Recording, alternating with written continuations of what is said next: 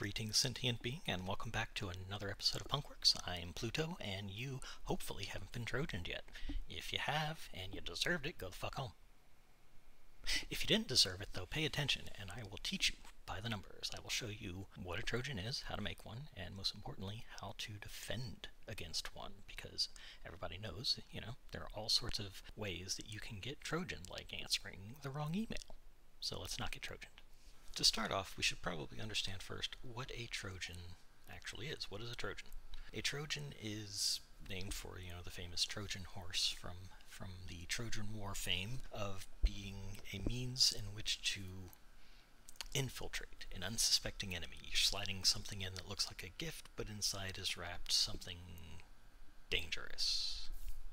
In terms of the game Greyhack, a Trojan might be a binary that is normally thought to be safe, that is in fact not. So we can take the default code of PS, the command to show you, what processes are running on your machine, and we can do stuff to it. The normal output of your command would look something like this if it were the regular PS command. What we want to do, for now, is to hide the name of our Trojan. We're going to just decide that shell is our Trojan today. So what we do, we intercept the input that would normally be, printed for the output, and we go through it line by line, and if the line contains shell, we skip it. Otherwise, we smash it into the output, and we print it. So let's go ahead and see what that looks like.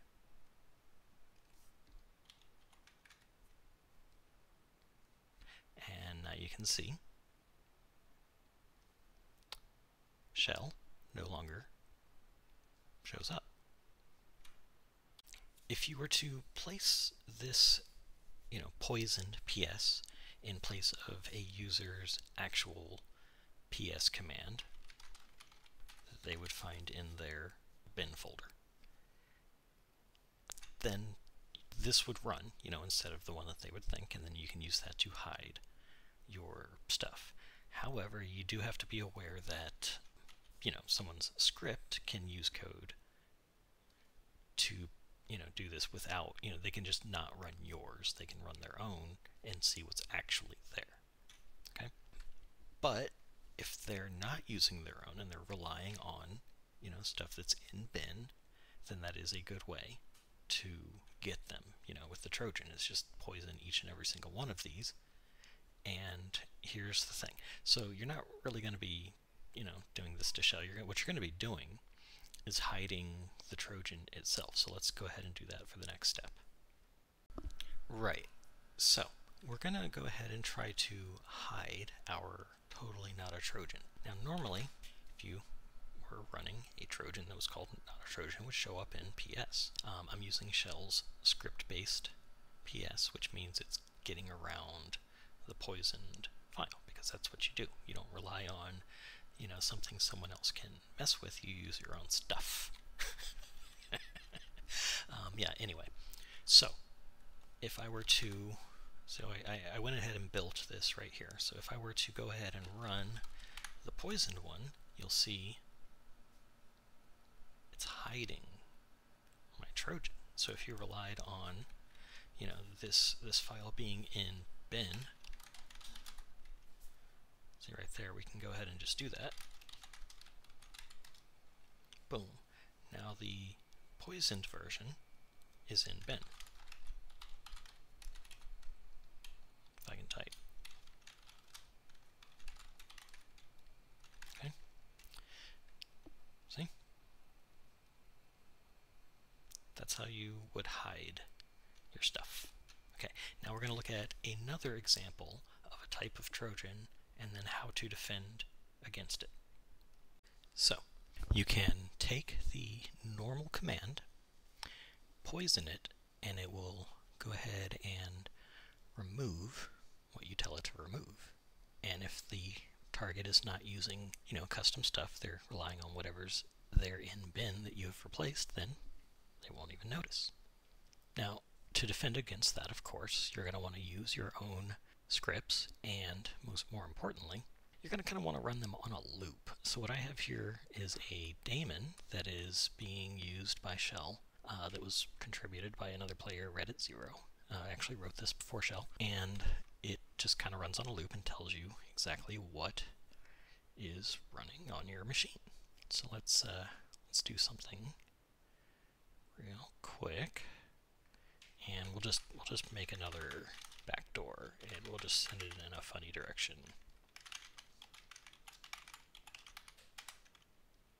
And there you go.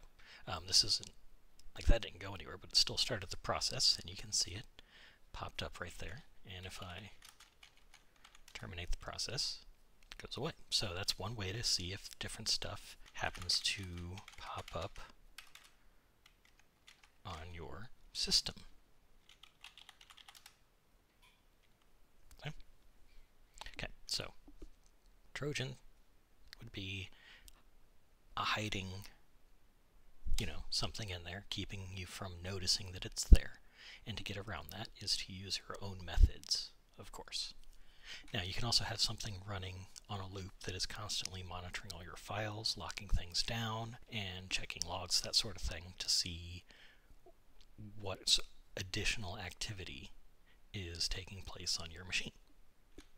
Okay, so say, they're too smart for that. They watch this video and now they're not going to trust their own PostScript binary, okay? And they're going to be super paranoid, so they're going to constantly change their root password on their computer to try to stay safe, right? So, to stay ahead of that, you pop open Code Editor with the default code for the password command, and you poison that one. You model it off the real thing so it looks the same, and you go ahead and replace it with your version. Alright, so let's take a look at that. Let's review our code. So, functionally not too different here and here from the original code. The Trojan part is put here in the middle. So the hacker here was kind enough to leave some notes. So let's go ahead and review the notes of the Trojan. Okay, if the password change that the user runs here is successful, then we check to see, was it a root password change? If it was, well, if it wasn't, we skip and we just exit like normal. Normal things happen. If, however, a root password is successfully changed, then we do things. Now, I went ahead and changed the destination of our mothership because I was using an MPC machine and the admin caught on and removed the port forwarding, so I had to switch motherships because I'm not using any of my own machines, of course. Anyway, this is our new mothership, so it's going to connect using Secure Shell Connect Service to the mothership, and it's going to edit the password file by setting the new password and public IP and local IP. And then it's going to clear the log. It's going to move that log file over top of, the old one, and then we're good. That's about it. So let's go ahead and see what that looks like. Let's copy this in, and I'm going to go ahead and put this into Scribus, and you can see I've already of course done some testing. So let's go ahead and clear that out, and we'll put our new code in. We'll save that. And then, let's see, we can just show, let's see, it's right there. So we just go ahead and make that, and we're going to throw it in bin so that it overwrites the original one in bin. Now when we run that password command,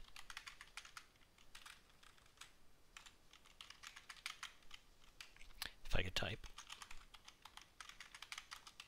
and we change the root password, we're going to change it to Bob. We're none the wiser. It looks like we just changed the password to Bob. But if we go over here, oh, not that one. This one? No. This one. There we go. If we go over here to our mothership, this is where our mothership is. You can see right here, the password file doesn't have anything in it. Why didn't that work? It didn't work because I'm dumb. This shouldn't be local machine. This should be mothership.host computer, because yeah, we're not getting the password. Yeah, so that actually did something that we didn't want it to do. So what we want is it to actually write it to the correct correct place. So let's go ahead and try that one more time.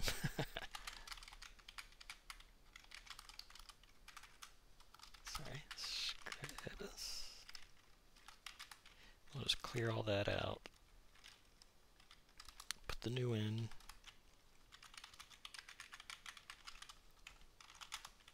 There we go. And Bob. Okay, well, now let's try again, see if we successfully got it.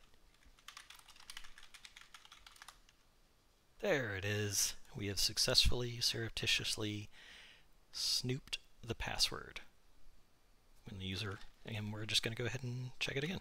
So let's do it again. Okay. Bin password root, and we're going to change it to bird. Okay. And there we go. So there. Now we have a Trojan that doesn't show up on PS. So how do we defend against that? Before we move on, let's go ahead and just take another look at our code here so that you can get a good look at what we just did. So normal password command, if we're changing the root password, we get local credentials so that we can back up the log for cleaning it later. And that's what we do. We back it up, we contact the mothership, which leaves a log that creates a log. So we write the information to the mothership, and then we copy the old log over the new log so it looks like nothing happened. And then we exit. Pretty sneaky, right? Okay, let me show you how to defend against this so that it doesn't happen to you. Here we are, the mighty sniffer. The meta exploit library provides you with a function called sniffer, and what that does is it simply listens on the machine for that right there, for connect service. That's its pretty much its sole function. Either secure shell or FTP connection, it will print out that connection. That's why we're going to print it. It returns that connection. And if we pass it a boolean of 1, it will also save the encode.source if the connection is encrypted so that you can attempt to reverse the encryption. Okay, so let me show you what that looks like if we are to run a sniffer. Go ahead and do that. Very, very simple tool. And let me see here. I'm going to need to dial into this real quick. So let's see, x0. Okay, then we do RSI. Totally not a Trojan's the one we want. Class pool, shell. Okay, now I'm running on the same target as this one. Okay, so these are lined up. So what I'm going to do is I'm going to build sniff.source just right here. So now we have sniff. Okay? And now I'm going to run it. And it's actually, that's running my own sniff command, so I have to... Honestly, it doesn't matter because it's going to show you this. My sniff command does exactly what I just showed you here. The only difference is it prints this line. So yeah, we're just going to do that. Okay, so we're sniffing right now with our code, functionally the same as this one, and we're going to go ahead and run our password command again. And we're going to change it back to Bob. Look at that. Incoming data captured. Source, that's us. Destination is the mothership. Okay, let me show you here. If I were to just copy this, I'm just going to put it right there.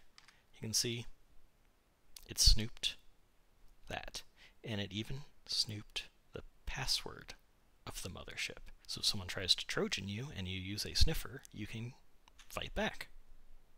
Pretty cool, right? So, Trojan, how to fight the Trojan. Don't get Trojan, bro. That about wraps it up, folks. The two types of Trojans that we covered today are the Trojan that acts as a reverse shell sitting in the background pretending to be another program. We counter that, again, by making sure to use our own method of discovering these programs instead of relying on someone else's. The second kind of Trojan is the connect service Trojan, where it phones home to the mothership, and we detect that with the sniffer. And the sniffer allows us to fight back. Okay? So that does it for today. Go ahead and let me know if this is useful to you, if you would like to see other topics covered, and of course, every like, every subscribe helps me out immensely, and just means that I'm going to be hopefully able to make more of these. Yeah, anyway, thanks, bye.